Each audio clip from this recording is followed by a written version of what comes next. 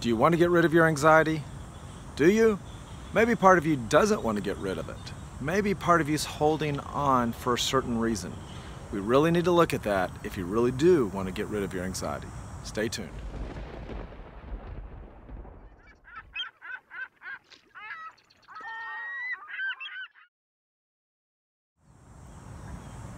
Hi, I'm DrMonte with Peace in the Storms Ministries.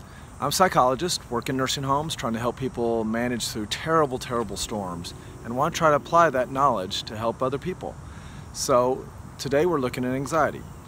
Please subscribe. Please hit the subscribe button, the little bell notification, hit the thumbs up to let me know you like it. I'd really appreciate this. Please comment. Let me know what you think about all this. Love to get a discussion going.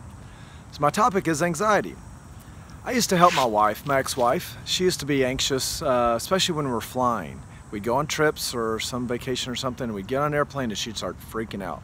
Not terribly so, but she was extremely, very, very anxious, and even have a panic attack or two. And she knew as a psychologist, she tried to listen to what I was telling her. I talked about deep breathing and changing her thoughts and trying to reassure herself. And she'd do it a little bit, but she'd always fight me on it. She kept staying anxious.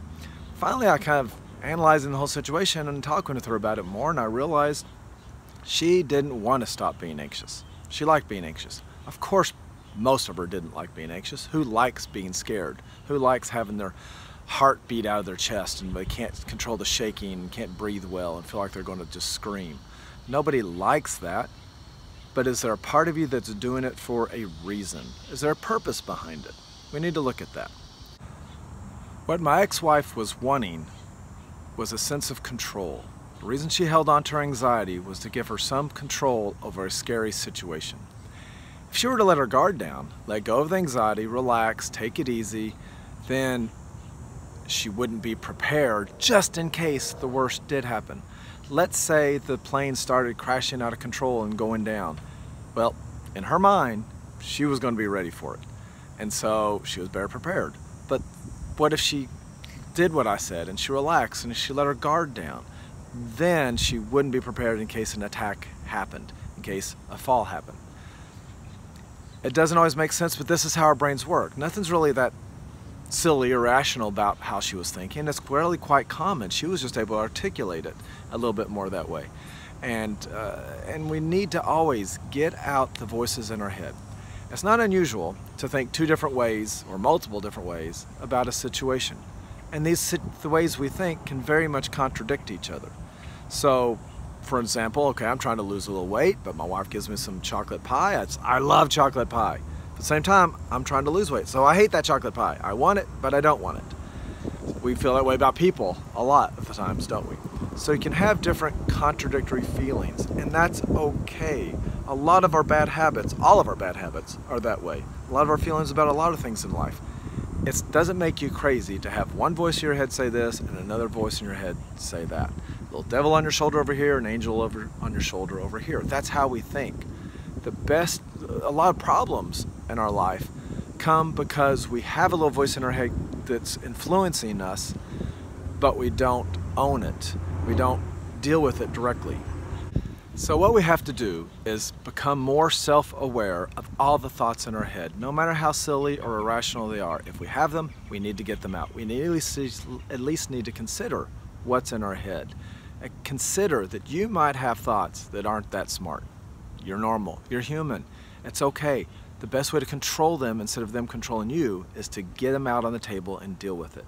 Once she was able to articulate that, yeah, this is why I'm holding on to the fear because of in case we do fall, she was able to let go of it more. She knew the statistics, she knew the rationality that plane flying is so much more safe than driving to the airport. You're much more likely to die on the way there to the airport than you are in a plane.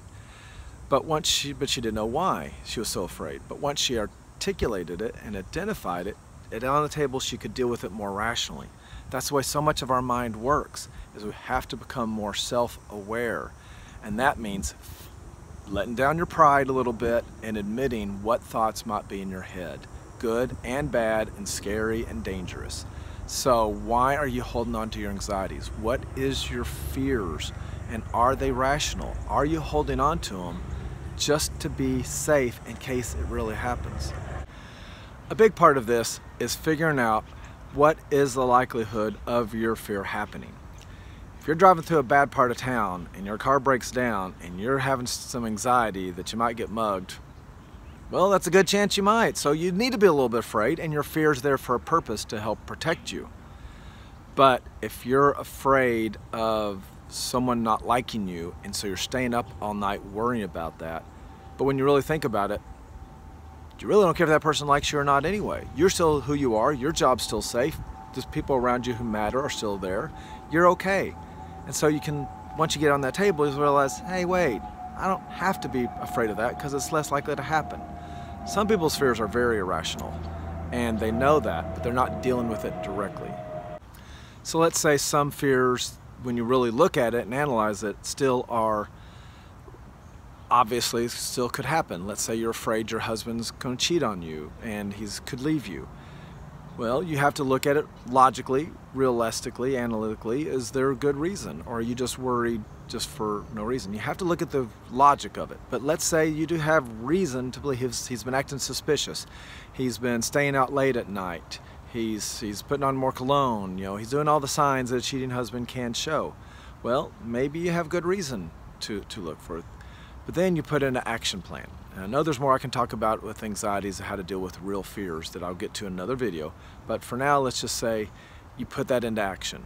And so you take it, you always breathe. I'm always pushing on breathing. Look at some of my past videos. Take deep, slow breaths, relax, get out the pen and paper, write down an action plan.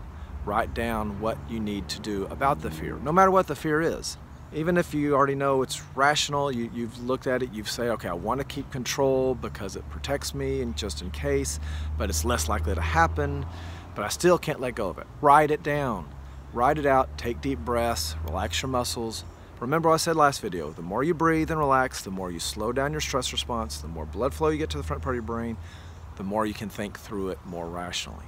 So do all these steps, but look at yourself first and face the fact that maybe you want to stay in control for a certain reason, but do you need to stay in control?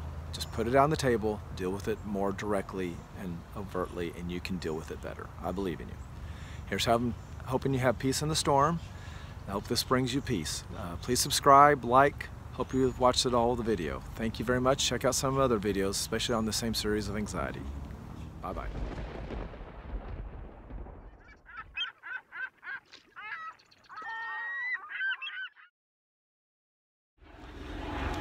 But then you also need to, well, talking about airplanes, I can't keep airplanes from flying overhead. Hold on to the anxiety as a sense of control. We don't deal with it directly. We're not dealing with it directly.